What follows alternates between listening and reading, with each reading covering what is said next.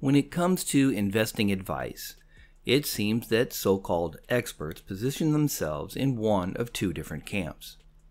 The more predominant camp will confidently and truthfully proclaim that the American economy is as strong and robust as ever. Stock prices have never been higher, and the strength of the dollar defines it as the most secure currency on the globe. The nation's GDP is by and far the largest and most productive on the globe. This camp will tell you that they have been investing in the stock market for 10 years and have been yielding profits at record levels. They will tell you that investing in ETFs and derivatives has produced consistent and positive yields for the past decade, and they have the numbers in their portfolios to prove it. They will accurately proclaim that the entire world seeks the US dollar and acquires it as a safe haven for the stability of their own nation's currencies. They will state that if you seek a long-term, safe, low-yield investment, the bond market is traditionally where you should park your wealth, as it has consistently sheltered investors during troubled economic times in the past. They will state that if there's any financial crisis looming on the horizon, not to worry, because current fiscal policies will effectively handle it, and economic normalcy will be restored in a very short period of time, and they will be able to cite numerous historical examples of exactly this happening. When poised with the question of the solvency of the current banking system, they will state that we have nothing to worry about because the banking system is too big to fail, and thus we are guaranteed their survival. After all, the entire nation's economy depends on it.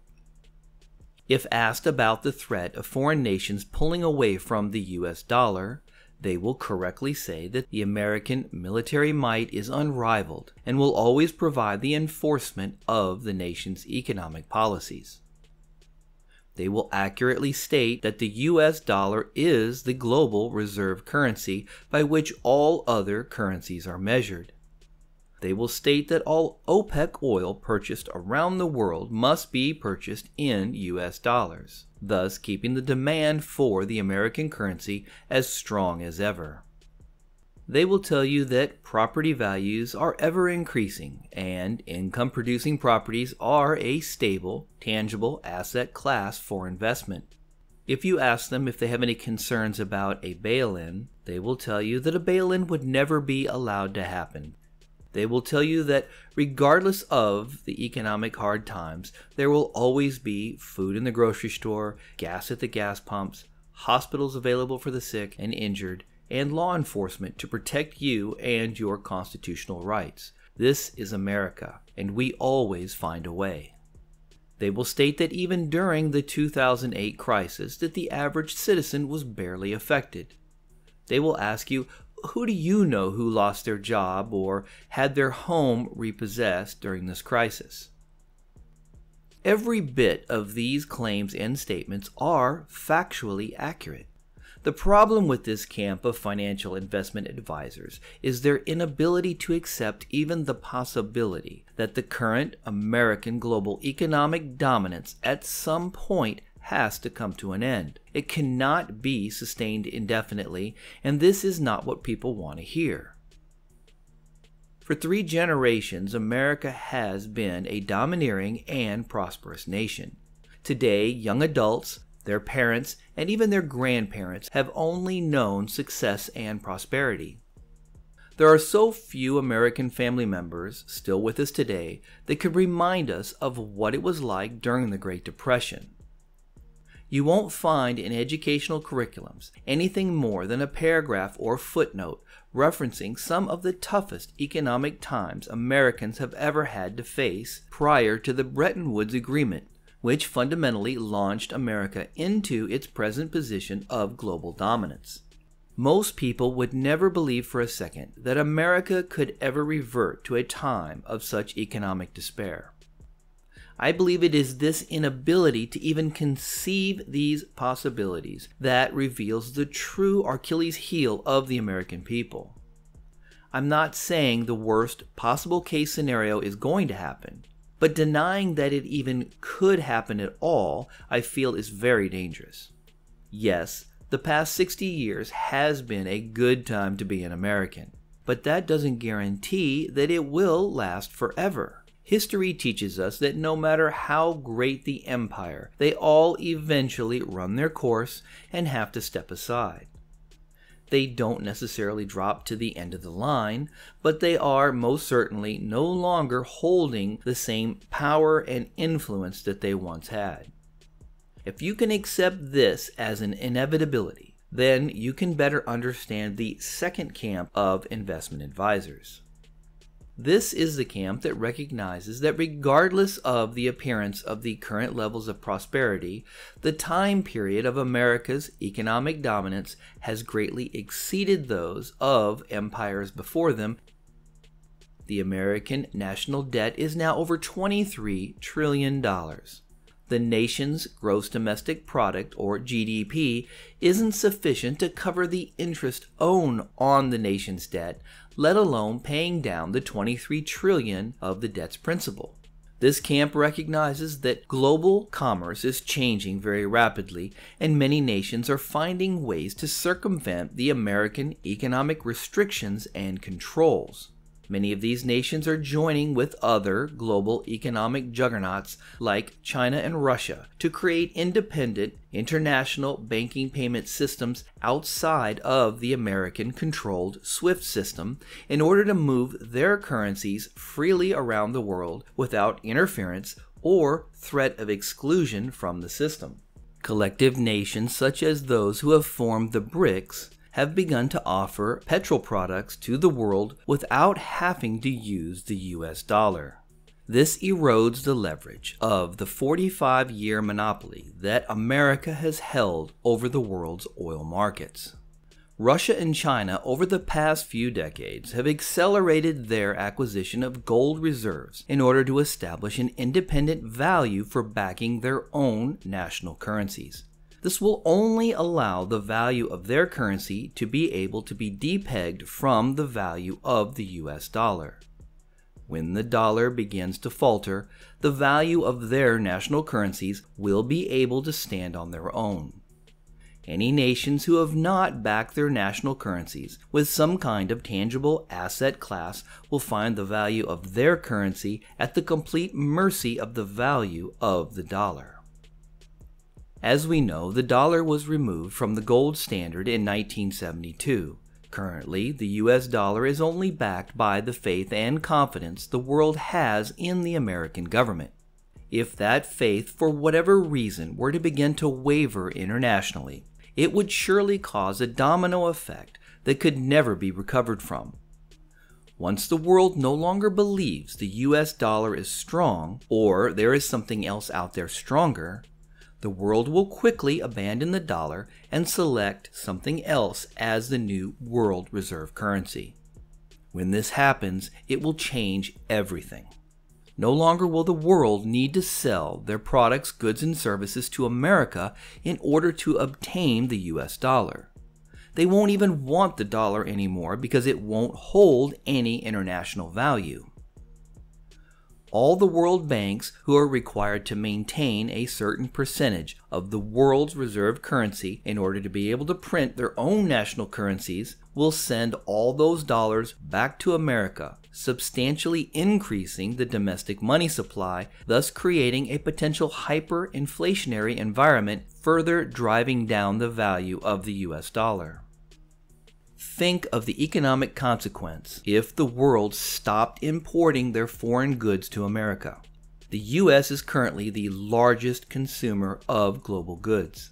If the dollar ceases to have value and is no longer desired by the producers of these goods, then they will stop being imported to America. It doesn't make any sense for them to send products to a country that doesn't have any value to pay for it. They will have to find new customers who can pay for them. Think about everything you own that is not made in America. It's an eye-opener when you walk around your house and start looking at everything to see where it was made. Furniture, appliances, kitchenware, tools, decorations, clothing, even the food in your cupboards and your refrigerator. Have you ever taken a look at your firearms to see how many were made in a foreign country? Do you own a vehicle that you think was 100% made in America? If you think that your Chevy or Ford was all American made, then I encourage you to check your VIN number against the plant it was manufactured, or check the engine or transmission or any other components that were used to make your vehicle, and you will find that some part of almost every make of automobile has foreign-made parts or was assembled in a foreign country. There are some exceptions, but they are very few. Now imagine all those products will no longer be found on the shelves of American stores. Today, the world prefers the strong dollar over any other currency because it has more value than any other nation's currency. However, if that were to change and the dollar was no longer as valuable as the ruble or the yuan or euro, all the commerce that was flowing into America would now be rerouted to the countries with the currencies that do have the most value. The dollar has been so strong for so long that it's been hard to even believe that it could be anything but the strongest currency in the world. This inability to believe or accept this possibility is what keeps most mainstream financial investment advisors continuing to advise the status quo. If the dollar loses its status as the world reserve currency, the status quo of investment advice will no longer apply and could cost you your entire wealth. Believing in the likelihood or even the probability of this event occurring could put you in a position to not only retain your wealth, but even possibly prosper during such a radical economic event. If the dollar ceases to have value and foreign goods and services stop arriving to the American merchants and store shelves are bare, employees will no longer be required. Ask yourself if your job is related in any way to a foreign good or service. And if so, imagine it going away tomorrow. Then think how many jobs it would affect. Where would these people go for employment? How will they pay their bills? Even if you buy online, ask yourself how many of the products that you order on Amazon or wherever are foreign made. Here's a challenge for you. The next time you go shopping, make a list of things to buy and only purchase those products that are 100% American made, and just see how much of your list actually gets purchased. A major loss in consumer sales means loss in stock price, leading to potential panic and mayhem in the stock markets, all of which continues to drive the American economy and dollar down deeper and deeper. With merchants unable to sell the same volume of products will result in reduced income and profits, causing layoffs, store closures, and less employee income flowing back into the economy. Something as fundamental as the US dollar losing all its faith of value as the world reserve currency has enormous outreaching effects beyond what most people would ever conceive. Within only a matter of months, everything economically will begin to screech to a halt. Without the strength of the US dollar, what do you think the effects on the GDP will be? The bond markets will no longer be a viable option to shelter your wealth. If you currently have investments in the stock market and the value of stocks begins to crash, what will you do with your wealth? Where will you put it? What will you buy? When the banks begin to go insolvent because they didn't get the bailout that they got last time, what do you think they're going to do? A bail-in, perhaps? You know the very first thing that they will do is lock down all accounts to prevent any runs on the bank. Everyone will be denied access to their accounts, safety deposit boxes, ATM machines, computer banking, auto bill paying. Everything will stop immediately to ensure the solvency of the banks. All your secured and unsecured assets are the property of the bank, and the banks have every legal right to take possession of it and use it at their discretion. They can legally replace your deposited financial assets with stock shares in the bank. which now makes your deposited wealth no longer cash and therefore no longer covered by the FDIC insurance. That's all it takes for the bank to legally take everything you have. Once the banks have used up all their deposited assets to remain solvent, then they'll have to take a look at the only tangible assets that they have on their books: your real estate. Normally, banks would only be interested in getting your mortgage payment every month, but they will now be looking for anyone in default on their loan so that they can repossess their collateral. Once they have your property, then they will sell it for probably pennies on the dollar to a foreign buyer that will have some kind of accepted value to their currencies. It's all about the bank's survival and will have no consideration for the families they will displace. If your home is paid for and you become default on your property taxes, the government will be stepping in and doing the same thing. They will do whatever they have to in order to keep the government solvent. If that means taking your home and putting you on the street, that is exactly what will happen. Being in a financial position to be able to always make your mortgage and/or tax payments should be a critical strategic component of your investment plan. During the previous economic crisis in 2008, the Fed had tools such as the ability to lower interest rates and/or the ability to inject massive amounts of currency to stimulate the economy. Today, there is very little room left for lowering the interest rate, and quantitative easing or printing more money won't work because the printed money won't have the same value and thus will have less influence over the economy's recovery. In the past, it was the timely reaction of the Fed and the government together which provided the opportunity for a quick economic recovery. But this won't be possible to even a fraction of the same degree when it happens under these current conditions. Without the ability to freely print money, it won't take long for the top-end weapon systems and equipment to fall into disrepair. As expensive as these high-tech military weapons and systems are, they can be equally as expensive to maintain. Without the ability to maintain them, this very expensive equipment will become very useless a lot sooner than most people would think. With a diminishing threat of a military retribution, more world nations will become emblazoned to defy American policies and tariffs. One of the great examples of how America has used their military might to influence international trade was with the petrodollar agreement with Saudi Arabia, which later expanded to all OPEC nations, where all OPEC oil only could be purchased with US dollars. In return, America agreed to provide a military presence, capabilities, and even direct security to the OPEC oil fields from any proposed threat to them.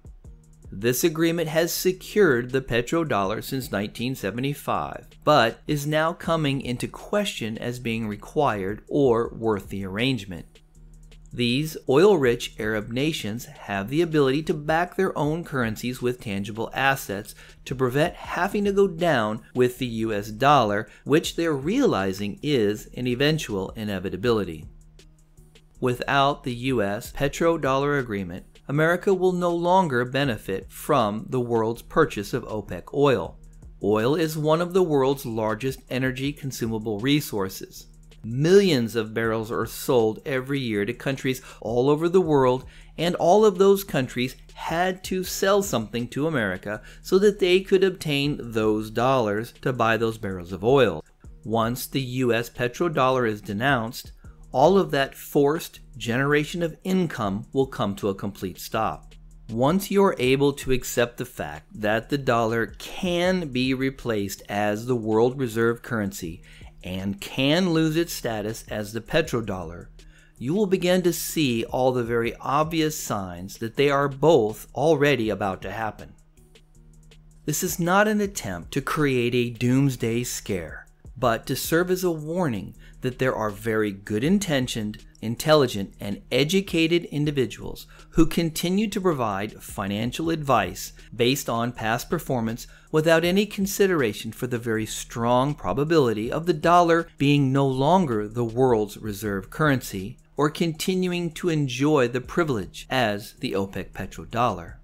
I feel that failing to factor these potential major economic events into a financial plan is irresponsible. It is ultimately up to the individual to decide how they wish to allocate their wealth into an investment plan, but without all the necessary information available, how can an investor truly make an informed decision? I feel there is an ethical responsibility that all possibilities should be considered and reasonable effort taken to research those possibilities before deciding to completely omit them as a factor for financial investment consideration. If there is even the slightest possibility of such events, it should be at least offered as a factor to consider. I don't believe that the omission of these probabilities is being ignored out of malice or negligence, but rather of an honest arrogance in the belief that it just can't happen to America. We take out home insurance and car insurance not because we believe a tornado will hit our home or we will wreck our car. We do it to cover the eventuality of the event occurring. However small the probability, it is still a probability that can have a devastating effect on our lives, so we take the appropriate measures to ensure we don't have to endure such a devastating loss. Without home insurance, you won't be able to rebuild your home. Without car insurance, you won't be able to replace your car. Without considering the possibility of a major negative economic event occurring to the US dollar, you won't be able to retain your wealth.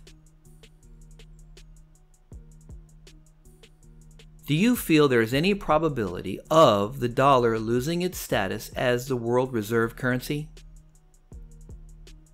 Was this information beneficial to you? Let me know in the comment section below. A big thank you to all who support this channel, especially to those who take the time to like, comment, and share. I just wanted to let you know that it is greatly appreciated. If you enjoy talking about precious metals, investments, and finance, stop by the ST66 Discord. The link is in the Show More section below. It's totally free and gives you a great place to go and ask questions and learn from other community members. Just select the channel with the topic you're interested in and you're all set.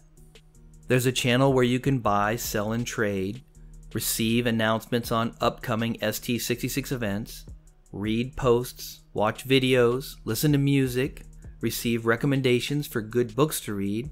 Just about anything can be found at the ST66 Discord, so stop by and check it out.